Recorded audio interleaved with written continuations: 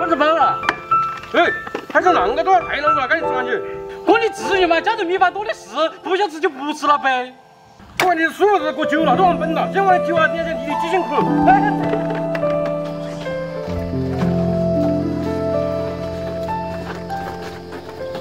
老板，我先把这个车故事铺了。小意思是在好大秋天嘛。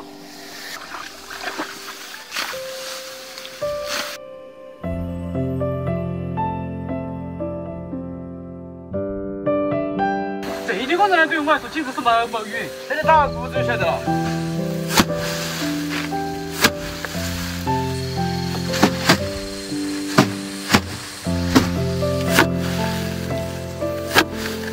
要得，老板，来我去晒去。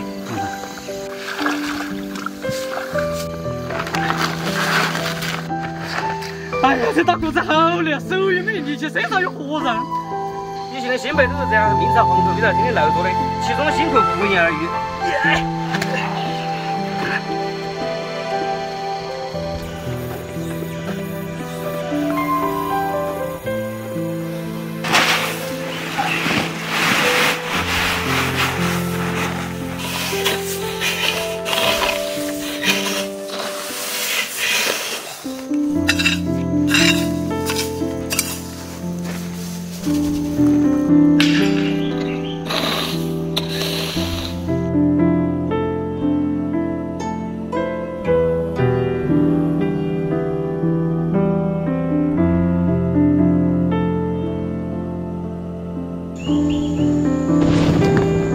要下雨了，感觉肚子手了。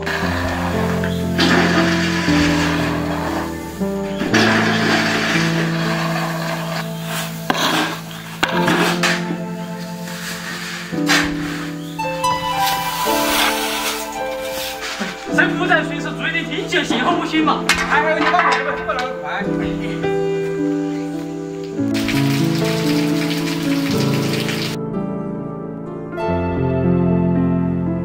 小手的咋办？这肚子就打水饺了。是啊，好不容易搞完烧的肚子，开不着玩笑。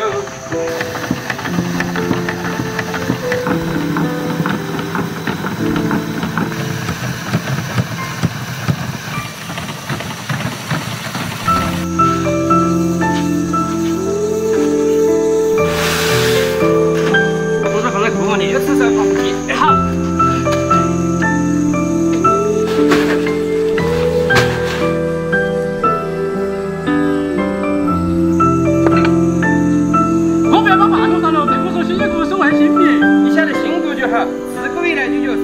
盘中餐历历经过的故事，来提醒我们不要浪费粮食，每一粒都来之不易。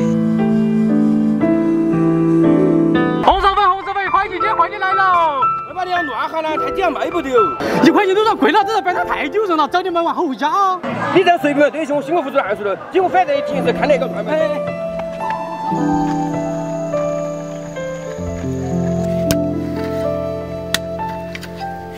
老板，先花给1杯酒红烧回去。哼，这不是小客事吗？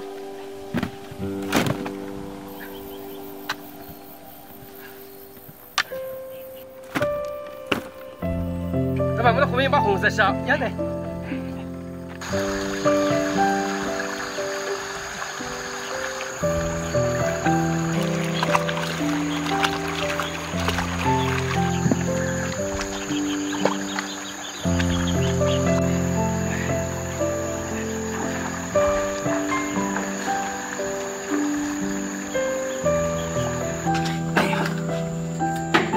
想不到红烧磨成泥，这个是个大工程啊！去。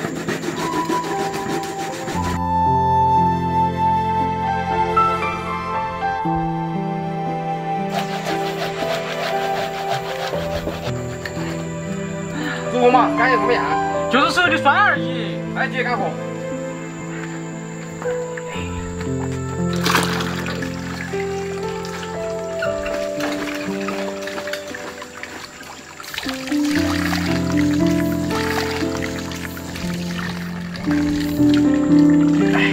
好了，来盛泥娃子。把上面的水倒掉。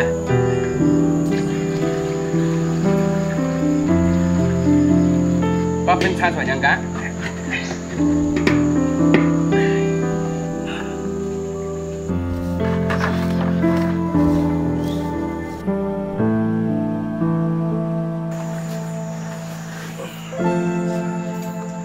100斤红薯才出了10斤粉呀！听到才出10斤粉，这也太少了吧？现在出来做红薯粉也好不容易了噻。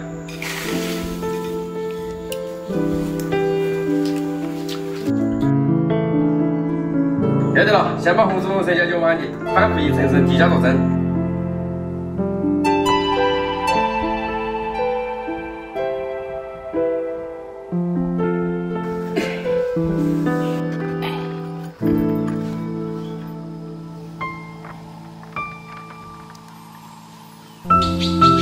这个红薯粉太不容易了，以后我再也不乱喊了。现在你明白我的心情了噻？红薯粉它不仅只是一种食物，它背后还承载了好多辛勤的汗水。你就瞎说，这我要做5分去。做5分钟时间喊我，你不把大材小用？我把这小菜大用，赶紧起来走了。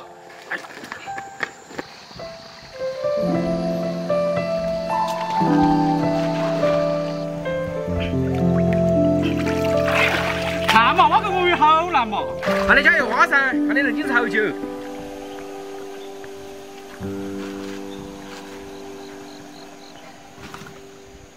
都够了，那么我们休息了。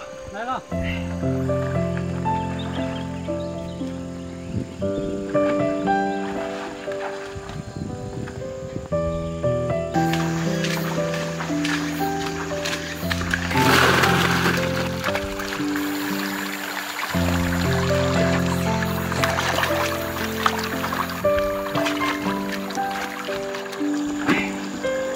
这二毛可以冲回去了，对对。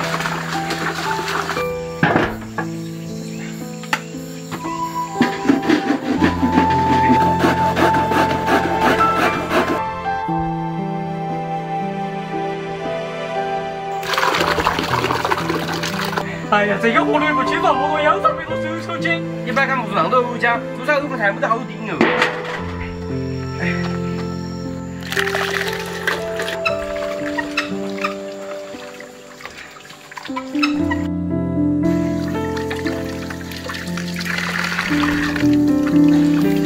好了，饭菜就盛你一碗上。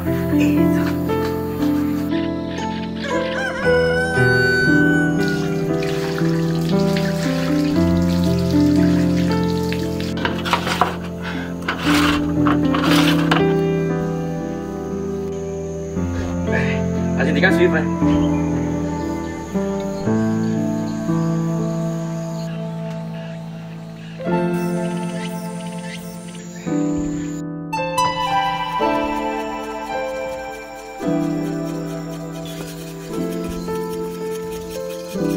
再来就晒干，方便储存。